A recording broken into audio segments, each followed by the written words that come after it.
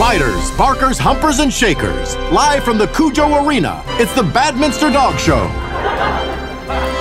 Hello, I'm Judas Chrysler. And I'm Miriam Jeans.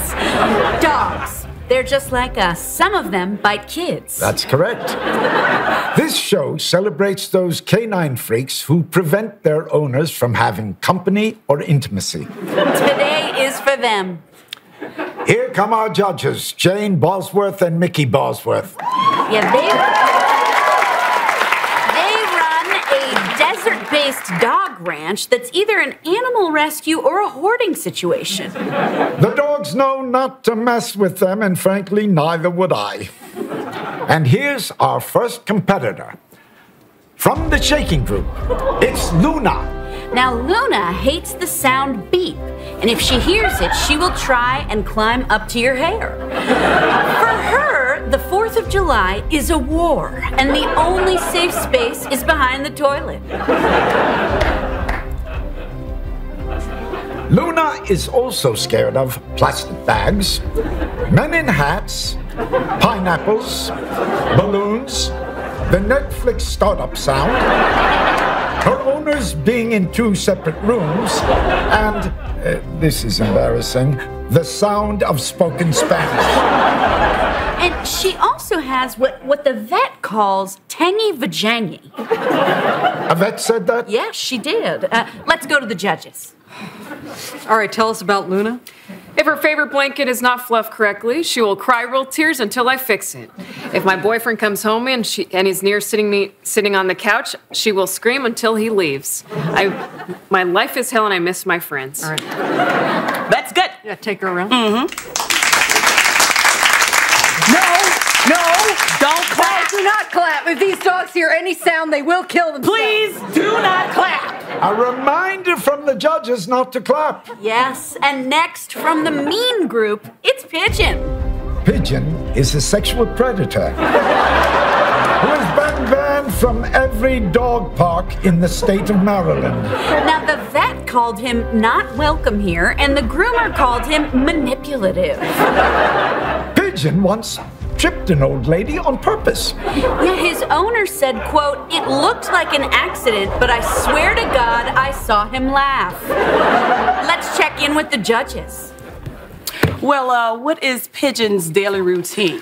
Well, he wakes me up at 5 by biting my feet. Then he goes in the hamper, grabs my girlfriend's underwear, drags it under the dining room table, and barks aggressively. I see. And why did you choose this monster? Oh, well, when we first got him, he was so quiet.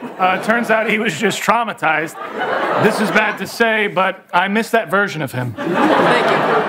Thank you very much. Wow, now Judas, it says here that you and I are married. Isn't that right? That is right. And now we do this. Yes. Well, from the non-walking group, it's Blueberry. Hey, sorry. Blueberry, come on. Blueberry, please. No, Blueberry, I'm not picking you up. Blueberry, we flew here. Blueberry, you grounded a flight. Blueberry once slid on a tile floor, and it permanently made him insane. Yeah, he will only poop in the middle of the street, and he is medically unable to be in a car. And to be clear, Blueberry can walk. He just chooses not to. Amazing, truly pointless. And lastly, from the medical group, it's Gizmo. Now, Gizmo has bad feet, bad skin, bad teeth, bad anal glands, and a bad brain, the total package. He's allergic to anything that is or isn't duck. Judge is squinting at something on his tummy. All right, can you tell us about his weird little penis? Yes. His weird little dog penis is too big for his frame, so when he bends down a certain way, it gets stuck outside his body for hours. And it dries out, so it won't go back in. And it has to be lubricated and reinserted by a veterinarian several times a week. I hate saying that, and I say it a lot. Thank you. Well? Looks like the judges are about to announce the winner. Let's take a moment to thank our sponsor, Thundershirt. Thundershirt. Squeeze your stupid dog with Thundershirt.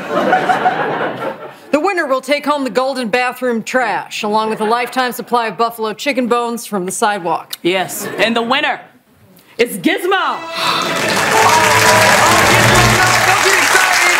Just put it back in. Gizmo. Oh. Hey, if you've got it, flaunt it. Yeah, cut away. Good night.